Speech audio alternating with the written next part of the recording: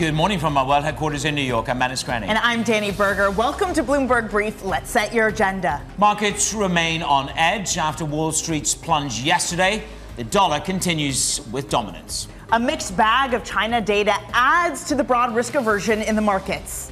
Plus, Morgan Stanley and Bank of America wrap up the earnings parade today of the big U.S. banks. So we are grappling with higher rates, geopolitics, China disappointing in the growth data for March. And how does that play out to markets? Well, as Danny said this morning, finally the equity markets are catching up with the bond markets. We had a pretty torturous day yesterday, down nearly 1.8% on US equities. We're stabilizing ever so slightly this morning. But again, that yield spike at up 14 basis points at one juncture yesterday really infected a repricing in the equity narrative. UBS throws a wrench into the thinking that rates may well have to, or could possibly. There's a fly in a kite of 6.5% from UBS. What would that do to equities down between 10 to 15%? Suddenly, we need to understand what will the reprisal be from Israel to Iran. They stand ready. The language, we'll play you the language a little bit later, but a more severe, a faster, a more immediate blow will be leveled by the Israelis on the Iranians. Take yourself to Europe. Europe and Asia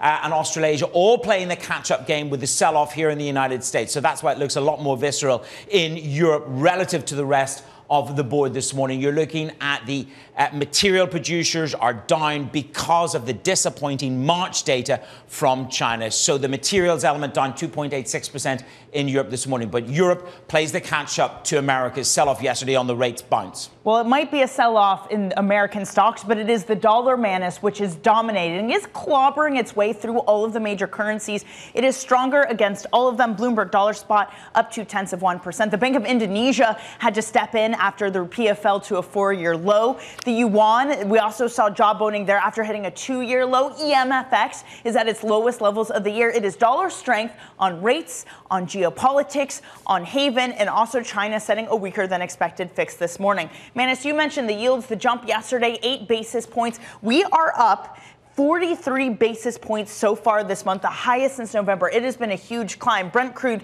takes a breather this morning after gaining. We're still at $90 a barrel, up 18% this year, even with a climbing dollar. So that is remarkable. But Manus, a lot of what's happening in Brent crude, of course, is geopolitics. But we've really been focusing on crude in terms of the fallout, not the wider markets.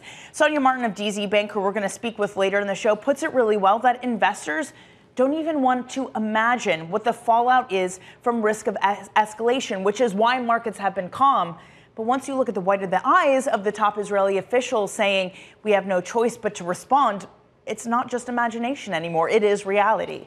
And here's the reality. It is the differential between the West, G7's understanding of what they want versus Israel and Iran. Two very different viewpoints. And if you look at the language from the deputy Iranian foreign minister, this is what he talks about. He talks about a more severe, faster, and more immediate blow. And it is the differential. If you look at what Macron is saying, we want to avoid flare-ups. So there is this chasm, and there always has been this chasm between the West and that of the Middle East in terms of a comprehension of what is needed to be delivered from both sides. Yes, the rules of engagements have changed. It went from a conflict in the shadows between Iran and Israel to out in the forward. And despite, Manus, the U.S. and its allies, as you say, urging Israel to refrain from responding to the Iranian attacks, the Israeli Defense Forces Chief of Staff reasserted that the country has no choice.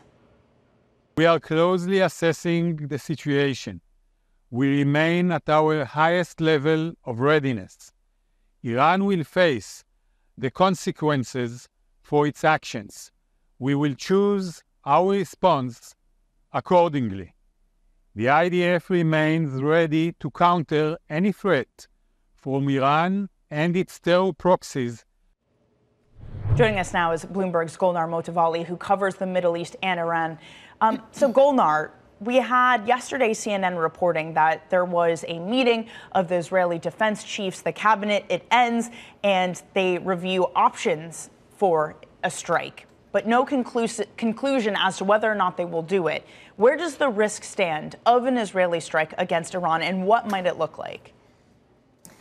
Well, as you said, those meetings were inconclusive, and we've heard from the Israelis that they definitely have to respond, as we just saw from that clip from Halevi, from the IDF spokesman. And what I think that's where the big question mark is now: is Israel going to listen to these calls from the United States and the West and its other European allies urging it to act with restraint? And I think what we're seeing so far, are some sort of notes that hint more to that. So we also had a spokesman, Peter Lerner, tell us on Bloomberg Radio earlier that Israel is going to act with patience and it's going to take its time to review all its options. And if you put that alongside the statement from the deputy Iranian foreign minister, Bagher Khani, that you just quoted, he's saying that we will act within seconds, we will strike stronger, more immediately, harsher. I think both of them, there's a sense there that neither of them wants a big escalation, but obviously Israel has to, or it needs to give the impression that it has to act somehow. I don't think it can allow Iran to set a precedent to hit these direct strikes. And at the same time, it kind of works in Prime Minister Netanyahu's favor and his very hardline Israeli cabinet to keep the world's attention away from Gaza, away from the massive civilian death toll that's been wrought on, the destruction that we've seen in that enclave. It suits them to actually keep the attention and the world's focus away from that. And the next move by Israel, to what extent must that be verbally backed by Joe Biden, which he talked about an ironclad support for Israel? So whatever Israel does, it needs to be calibrated with a tacit support from the US? Well, that's also an interesting point, because we've seen the US, obviously, US is a very, very staunch ally of Israel, and it has said that, as you said, it's the ironclad support for Israel's need and right to defend itself will always be there, and it will be steadfast. But they also made a point of saying that they won't support an offensive strike on Iran. Yeah. At the same time, when it comes to it, we also saw on Saturday night, when Iran did strike Iran, that the US did scramble to its aid very quickly. And so maybe Netanyahu will choose to call Biden's bluff on that, and the US may be forced to actually, they have lots of assets, obviously, military bases in the region, to actually come to Israel's help and support if it does choose to strike Iran directly.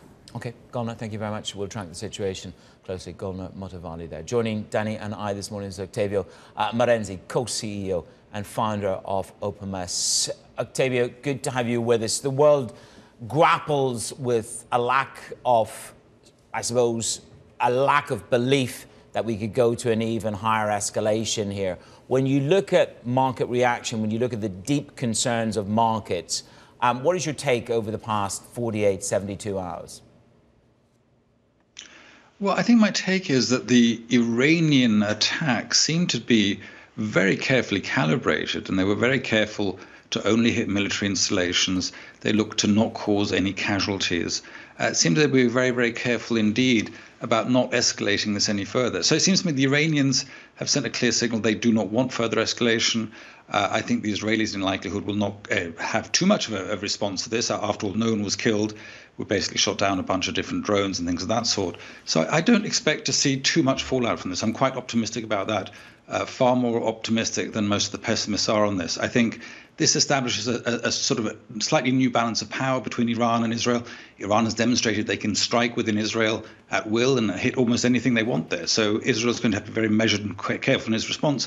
And that might be a good thing, to not escalate this any further. Would you say then, Octavio, what we've seen from markets over the past 24 hours, one of a strengthening dollar, one of yields marching higher, that none of that is geopolitical risk, and instead it's simple and clear reaction to the fact that we are underprepared for a Fed whose next move might be a hike rather than a cut? I've been talking about a Fed hike for some time now, and I've been very lonely on that point. And so I'm happy to see other people join me now a bit in saying that if you look at all the parameters, all the variables on a macroeconomic level in the US, they all indicate or point towards actually a rate hike rather than a cut. So unemployment remains low, GDP growth remains strong, the markets are at or near all-time highs, so that's we come down a bit now the past couple of days, but we're still pretty near that. So there's nothing really out there that would suggest a big rate cut is necessary. In fact, it looks the opposite direction. Core inflation is still twice what the Fed would like it to be. So I think all the indicators point towards a hike rather than a cut, or at least delaying the cut for as long as possible. So I don't expect to see any cuts this year. Maybe it's towards the tail end of the year, depending on what happens. But I think all the indicators point in the opposite direction, have been pointing in the opposite direction for some time now. And that itself has really interesting implications for the bank. Some good if you're a large bank, some bad if you're regional. Octavio, stay with us because we're going to discuss just that. Octavio Marenzi of Opimas. But first, let's get to some of the other stories that are trending on the terminal this morning. House Speaker Mike Johnson plans separate votes this week on new aid to Israel and Ukraine. The move could end a months-long Republican blockade on help for Kyiv, while also responding quickly to Iran's missile and drone attack in Israel. Johnson said, quote, "The world is watching us to see how we'll react," as he announced the plan. Former President Donald Trump's first criminal trial got off to a slow start, with the proceedings stalling over disagreements about evidence and other last-minute arguments. The first day concluded with no jurors picked, and proceedings will resume today. Trump, who is accused of falsifying records to hide hush money, has railed against the case for months and denies wrongdoing. Xi Jinping is pushing back against European and U.S. pressure to rein in the country's powerhouse industries. The Chinese leader told his German counterpart that a surge in Chinese clean tech exports has helped the world tackle inflation. Xi's comments to Chancellor Olaf Scholz during talks in Beijing suggest China may not be swayed in any meaningful way by the German leader. Coming up, disappointing data from China. And Morgan Stanley and Bank of America prepared to report before the bell after Goldman's strong quarter. We'll discuss with Octavio next here on Bloomberg Brief.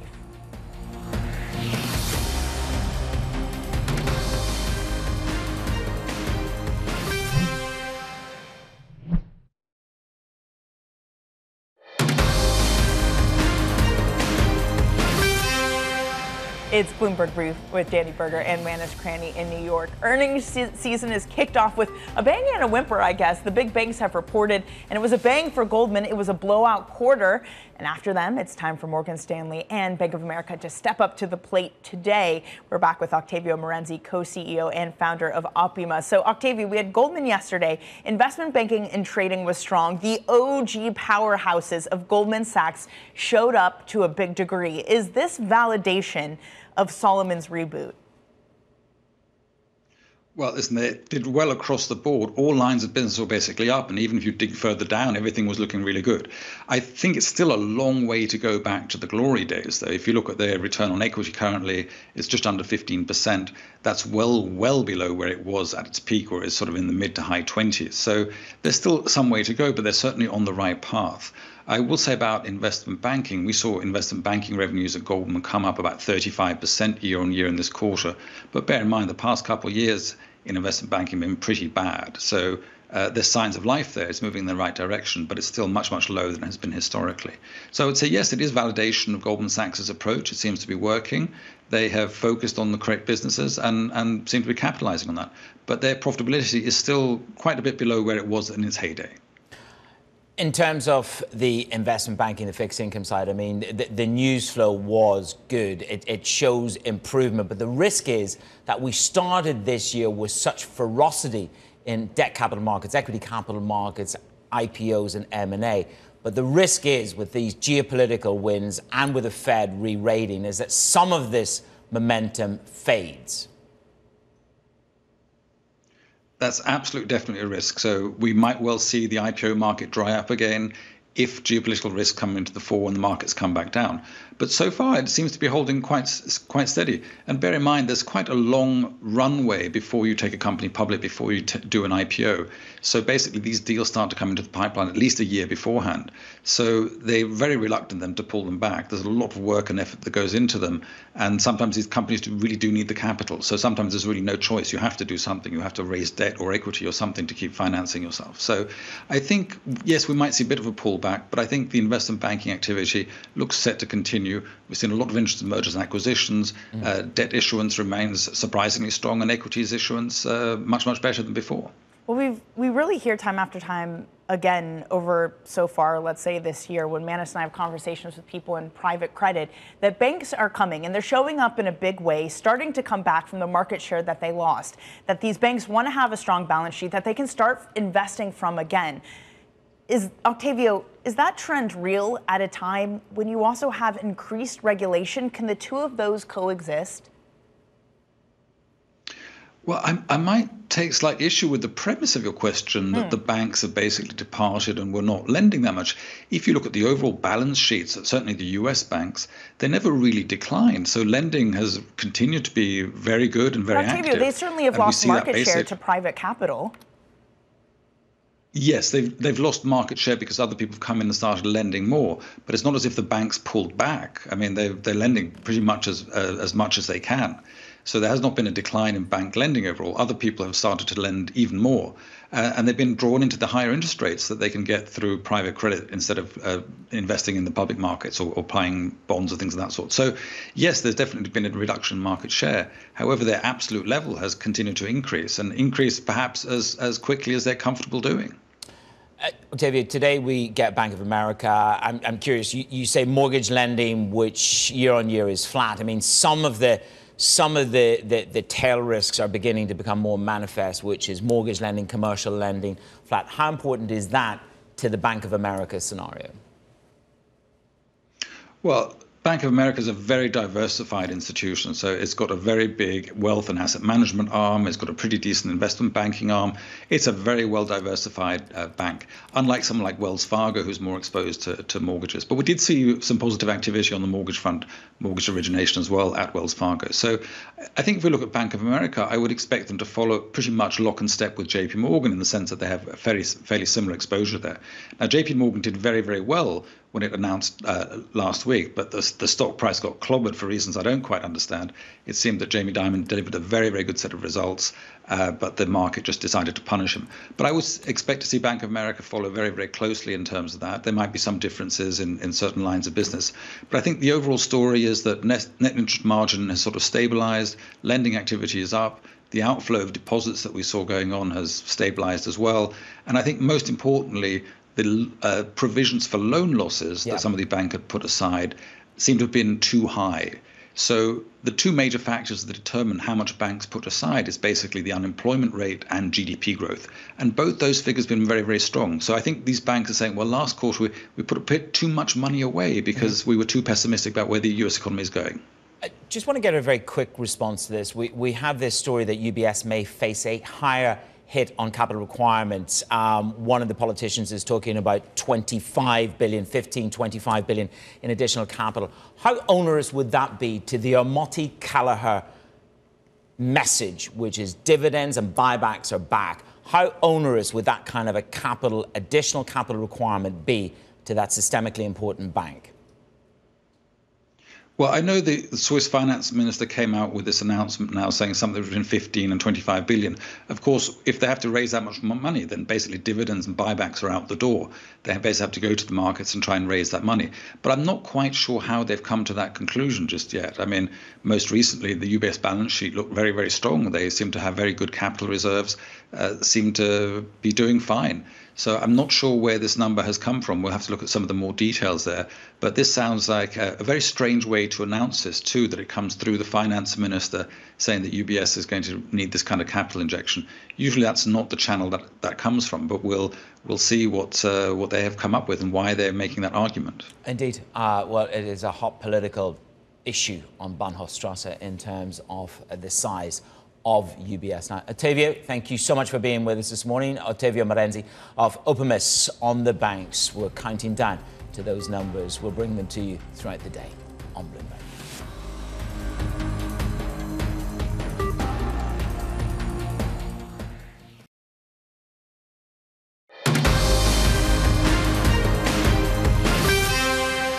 Bloomberg Brief. I'm Manish Krenny alongside Danny Berger in New York. Now, as equities asphyxiate, yields spike, where do you hide? Citi would say that is...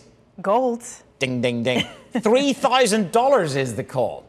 from Citi, and that is in the next 18 months. I mean, that's a whopper. What you just said yesterday, we made another record high in yesterday's trade. So we've come back a little bit, and you can hardly call that a drawdown, 0.5%. I mean, Citi for sure has one of the highest price targets, but it's not crazy. Goldman saying it's 2,700, calling it an unshakable bull market. UBS says 2,500.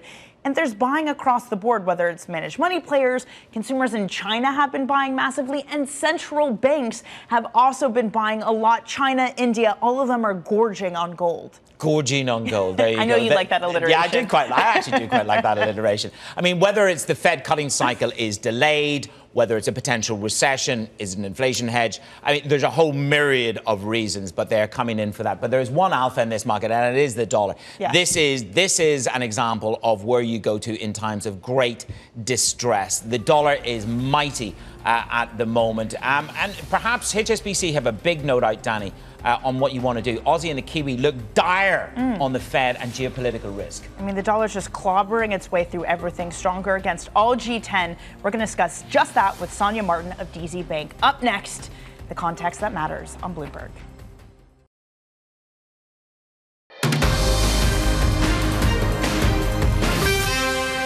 Welcome back to Bloomberg Brief. I'm Menace Crenny in New York. And I'm Danny Berger. Here's what you need to know. Markets remain on edge. Wall Street plunged yesterday while the dollar continues its dominance. It's a mixed bag of China data, and it adds to the broad risk aversion in markets. Plus, Morgan Stanley and Bank of America wrap up the earnings parade today of the big banks.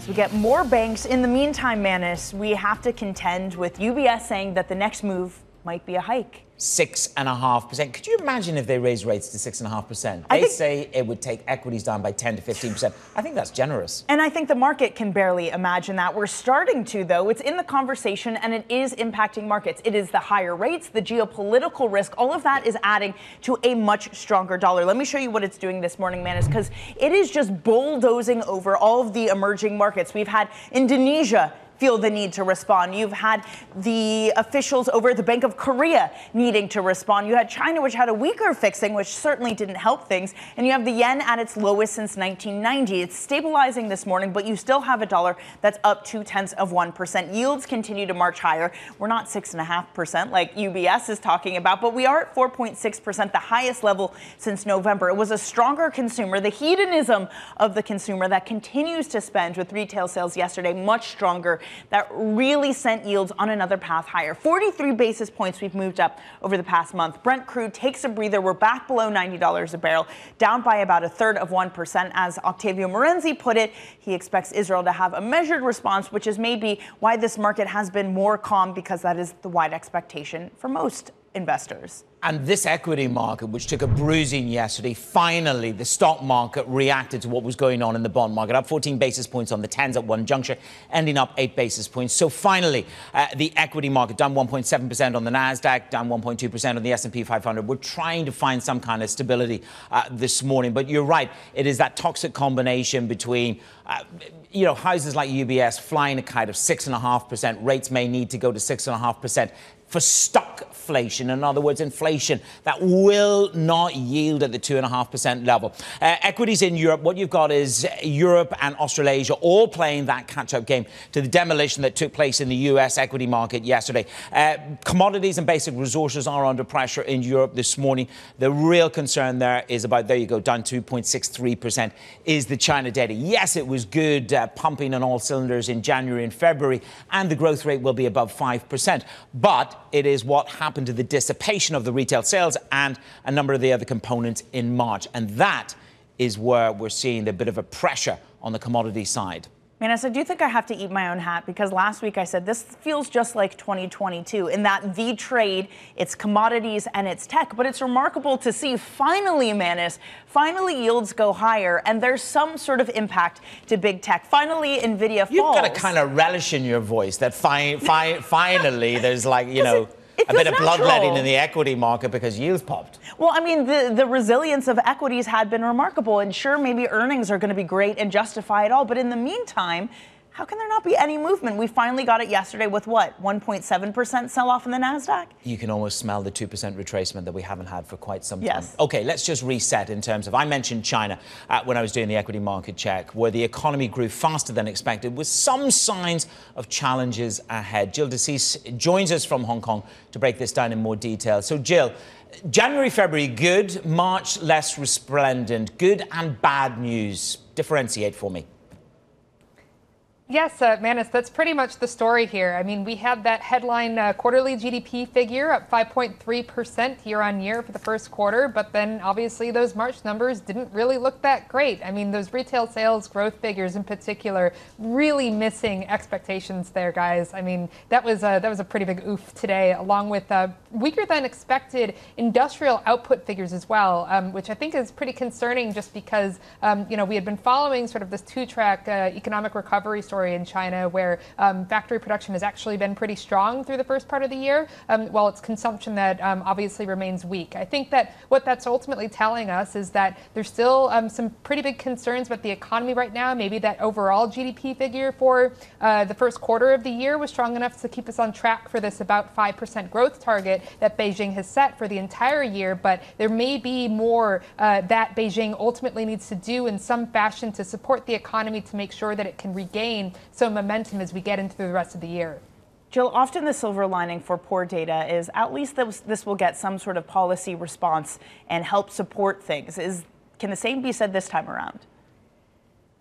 Well, Danny, I think this is where it gets a little bit tricky, right? Because again, that economic growth, that GDP number for the first quarter of the year was strong enough. I think the concern among economists, analysts here is that enough to say, maybe the central bank, maybe policymakers in Beijing are just going to be complacent for now. I think that's really kind of the worry. Ultimately, though, I think the other concern that they have is that the central bank, in particular, on the monetary policy side, is really just pretty constrained in what they can ultimately do. I mean, especially with this idea of we don't know exactly when the Fed is going to start cutting rates, given how resilient the U.S. economy has been. There's concern about that widening disparity between what economic or what monetary policy in China looks like versus what it looks like in the U.S. I mean, China continuing to cut rates, especially if the Fed isn't going to start cutting rates until well after June or so, I think creates a gap that they might be too uncomfortable with to follow through on. Well, one release valve is the currency. And to a certain extent, I like what Westpac said. The PBOC is bowing to reality of a stronger dollar. But what did the PBOC do in the fixing? Yeah, I mean, I think that at that point, it's really that quote that captures it. It's just the reality that so they were the fixing was weaker than expected. So they let it tip up to a bit above 7.1 to the dollar. So ultimately, yes, a lot of analysts are saying, look, the dollar is really strong. There's a lot of onshore demand for the dollar. And so the PBOC is ultimately just going to have to acknowledge that the yuan is going to be a bit weaker. But what it ultimately wants to do here is it wants to manage, sort of that weakness a bit, sort of let it, let it go lower, but make sure that it's sort of carefully managing that a little bit more. So that's why you may be seeing that weaker than expected fixing today. All right, Jill, thank you very much for that. Jill DeCease in Hong Kong. Joining us now is Sonja Marten, head of FX and monetary policy at DZ Bank. Sonja, great to see you this morning. Look, while Chinese policymakers might have said a weaker fix, the rest of emerging market FX is in the grips of a much stronger dollar. If you look at the scores on the board this morning, EMFX at a 2-year low. South Korea is jawboning after the won fell to a 2-year weakness versus the dollar. The Bank of Indonesia had to step up its support.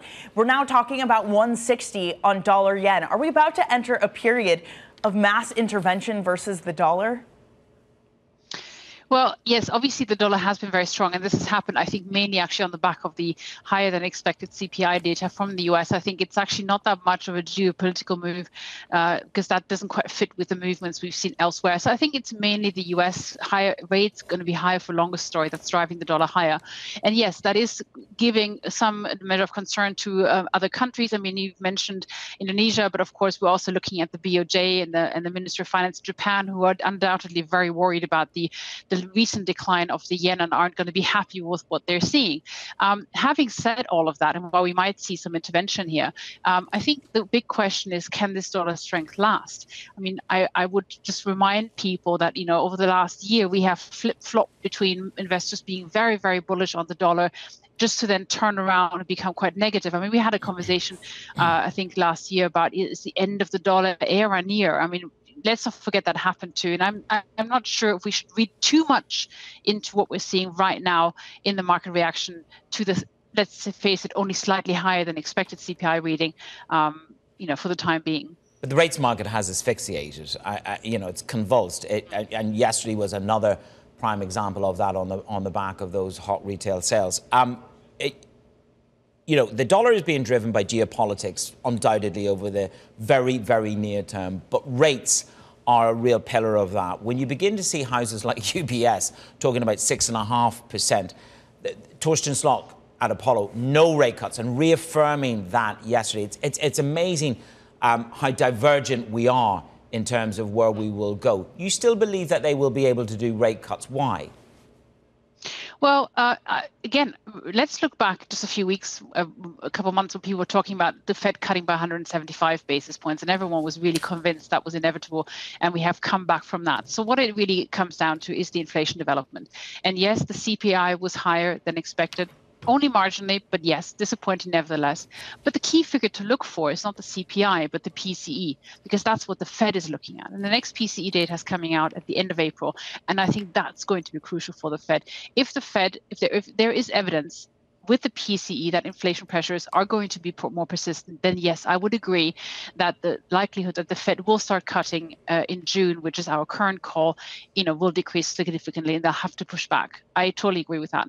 Chances that they're not going to cut at all, well, that would take a much more persistent inflation picture and potentially a pickup in inflation, maybe as a result of rising energy prices, geopolitics, etc. But it's a very difficult time for the Fed, who are probably watching the data like a hawk and are going to probably decide sort of very much from meeting to meeting what they're going to do depending on circumstances. And Sonja, this push and pull, as you say, it's what's moving the dollar, not geopolitics. You write that investors don't even want to imagine the fallout that would result from a further escalation. And that's why markets have been trading on a benign, quote unquote, good outcome. If the dollar strength we're seeing at the moment doesn't even take into account geopolitics, should there be real escalation that the market has to grapple with, what happens to the dollar? Well, I think we would see a much more stronger dollar in that scenario, driven for one by safe haven flows, but also, of course, by expectations that in that scenario, the Fed would definitely not be able to cut rates anymore because we'd get a push in inflation through energy prices, etc. So that would, be a double whammy. If you then add a potential election win for Donald Trump into the equation, and you end up, I think, with a much stronger dollar, at least for quite a while. It's much more difficult when you look at the rate picture, because in terms of interest rates, I mean, yes, high inflation, less cuts would mean that US yields should remain higher, but then you'd have the safe haven argument that would stand against that. So it's more ambivalent when you look at the rates in that scenario, but definitely for the dollar, I think it would result in a significant strengthening. And then we would definitely be looking at euro dollar towards parity. Well, let's see where those next shoes drop on the geopolitical front. I'm looking at dollar yen, 154.51. Every time you turn around, there's a new red line in the sand for the Bank of Japan and the Ministry of Finance. You say they are undoubtedly prepared for intervention, but it will be taking a risk going against the trend. And timing is everything. If you're going to jawbone a currency, which is what they've done, but they haven't put their money where their mouth is. I mean, I'm seeing in my inbox, 160 is the new red line. So what is it that triggers the MOF to actually intervene in the face of a pretty virulent US dollar? The BOJ and the MOF are going to be really, really careful not to be seen to draw that particular line in the sand, because that always comes back to haunt them, because then people think that this is where the line is going to be drawn, and next time we're there, everyone is going to expect them to intervene, right? There isn't a particular level. I think it's about the dynamics of the move. Disorderly markets is the term that they often use. I think that's going to be the focus. And the only thing the BOJ and the MOF currently have going for them is the fact that this move is looking increasingly speculative, and you have seen speculative long positions in dollar yen rise massively. So that's something that's going to work in their favor if they intervene, because they're going to catch a lot of people on the wrong foot. So then you might see some sort of short covering should they actually intervene. Sonja, just to end things here, in this environment where we're talking about maybe the Fed can't cut, maybe the next move is a hike, euro dollar, you say, goes to parity if there is an expansion of the conflict. But could euro dollar go to parity if we're in an environment where the ECB, as they've committed to, is going to be cutting quicker and more severely than the Fed?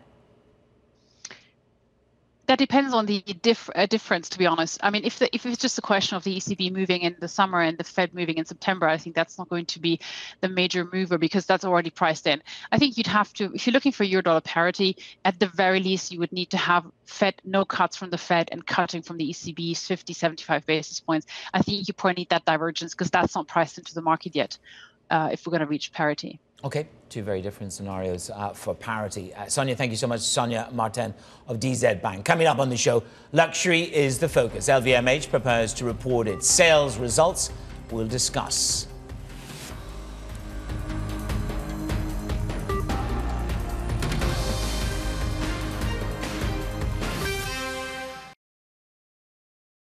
This is Bloomberg Brief. You're looking live at the Principal Room. Coming up later today, an interview with the Chancellor of the Exchequer, Jeremy Hunt. That's at 2 p.m. Eastern, 7 p.m. in London.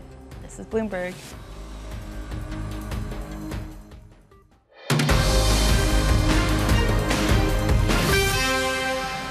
It's Bloomberg Brief with me, Manus Granny, and Danny Berger alongside me. Over to Europe now. LVMH is set to show a muted start to the year in the first quarter results when they hit the tape. Let's bring in our Bloomberg opinion columnist, Andrea Felsted. So the rich, have they stopped shopping, and the aspirational or reluctant? Contextualize LVMH for me. Andrea, good morning. Morning. Yes, you're right. This is going to be a muted quarter. When you compare with it a year ago, we had China just reopening. Chinese shoppers were out revenge spending.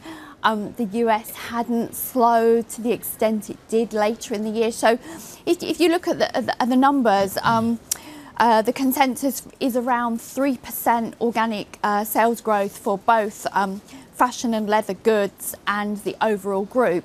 Both of those in the first quarter of 2023 were in the high teens, and they came in roughly twice what analysts had expected. I guess then, Andrea, if we see results that don't show up to expectations, is it normalization or is it a large-scale slowdown? So far, it's been normalisation, and the industry is up against very tough comparatives from a year ago. Investors are expecting things to improve as the year goes on, so the comparisons get easier. They're also looking for a turnaround in the US, but we're yet to see those. We've also got an election in the US. What's that going to do to confidence? The good news is luxury tends to be correlated with stock markets, with crypto. Both of those have been pretty strong, but we haven't yet seen that crucial turnaround in the US. I mean, it's a battle for supremacy, isn't it? I mean, do you think things will improve for Louis Vuitton later on? We're looking at a cracking story this morning on the Bloomberg. Hermès to surpass Vuitton's biggest brand. That's according to Citi. Well, I mean, when you look at these two brands, they are different in some ways in terms of the product range. But is that a battle that Louis Vuitton wants to sort of take on against Hermès? They do it on a daily basis, but do you think Hermès can trump LVMH? I think they're slightly different. One thing that we've seen over the last year, it's all about selling to the 1%. If you can sell to the super wealthy, Hermès, Brunello, Cucinelli, you're doing better than if you are selling to the aspirational luxury consumer, which has retrenched. Now, Louis Vuitton's got a bit of both. It's got very high price products, but it's also got a lot of lower price bags. So it's got a bit of both, really. Andrea, thank you so much. Looking forward to those earnings later today. Andrea Felsted, we'll see whether crypto plumbing new recent highs helps everyone afford that Hermès bag. Okay, Manus, a quick check on your bonds. I guess if you're investing in the bond market, maybe another story. Yields are at the highest since November for your 10-year. We're over 4.6%. It gained 8 basis points yesterday. UBS puts it really well, Manis, that the next move might not be a cut, it might be a hike if things stay as is, where inflation is stubborn. I mean, I was reading through that piece, and it's almost like stuckflation. So they're worried about inflation being turgid around 2.5, 2.75%. It's the no landing. It is the no landing situation, but it's no landing with an even more toxic scenario, which is rate hike 6.5%. Do you think equities would tank by more than 10 to 15%? Because that's what that note says. Probably not. Probably equities will be fine, man. It's probably equities will be unfazed. Everyone will be buying Nvidia. She won't be happy.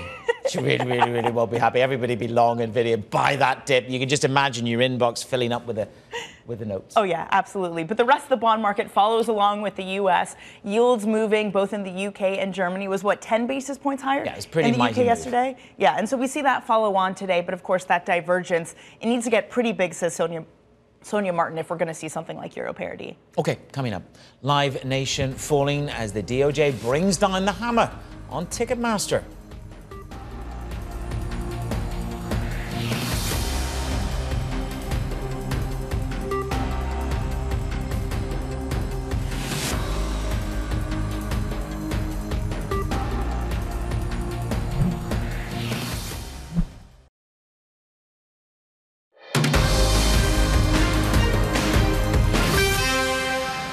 Donald Trump's first criminal trial has officially started, with the judge ruling that the jurors will be allowed to hear evidence about the former president's alleged affair with the ex-Playboy model. Bloomberg's Kelly Lyons reports from outside the Manhattan courthouse. It was a historic moment as the first ever criminal trial of a former U.S. president got underway here in Lower Manhattan. Donald Trump has been charged with 34 felony counts of falsifying business records in relation to hush money payments made to porn star Stormy Daniels in the days ahead of the 2016 election. Trump has pleaded not guilty and denies the charges, and in the hallways of the courtroom on Monday suggested that he views this as political persecution, election interference, something designed to keep him off the campaign trail. It will indeed keep him off the campaign trail, as he is required to be here in person in court for each day of this trial, which could last between 6 to 8 weeks or even longer. They had a number of procedural motions they had to work through when this trial began, including a motion to recuse on the part of the judge, which he denied, and several motions related to what could or could not be submitted into evidence. Once they got through all of that, that is when jury selection began, and it's going to be very hard work. More than 96% potential jurors were brought into the courtroom, and more than half of them said that they could not be unbiased or impartial in judging this case because of the familiarity of Donald Trump, not just as a former president,